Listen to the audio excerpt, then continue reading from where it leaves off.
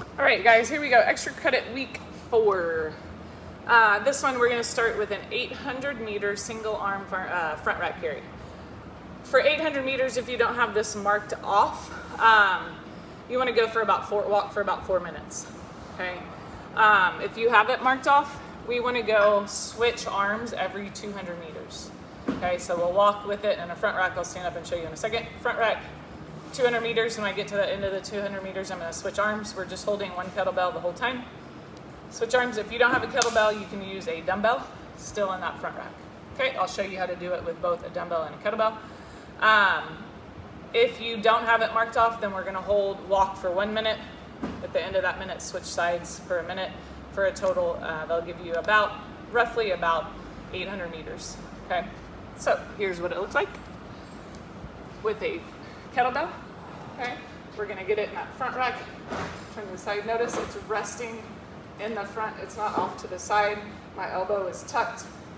My rib cage is down. Okay, I'm not arched through my back. I'm staying locked where my shoulders are over my hips. Okay, and I'm going to walk. Okay, good pace. Shouldn't be a struggle to finish the 200 meters or the 1 minute with that kettlebell in your hand. Walk. Other side, again, it's rested. My elbow's in front of me. My rib cage is down as I'm walking. Okay. You can also do this with a dumbbell. Okay. We want to lock it in. I don't want it resting on our shoulders. Notice where my elbow is. Okay, I want it in front of us. Okay. Puts all that work into our front anterior core, which is what we're looking for. Here, switch sides, and walk here. Okay. When you finish that, we have 5 rounds of 10 dragonflies. Okay, dragonflies, we hold on to something. I'm going to use a light. This may not work very well. Kettlebell. Okay, I'm going to raise my hips up as high as I can. Back down. Raise my hips up. Staying hollowed out. Okay, my low back is pushing into the ground. My shoulders are up slightly. My chin is tucked. Extend. Extend. Okay. You have 10 of those, 10 sit-ups, and then 10 weighted Russian twists.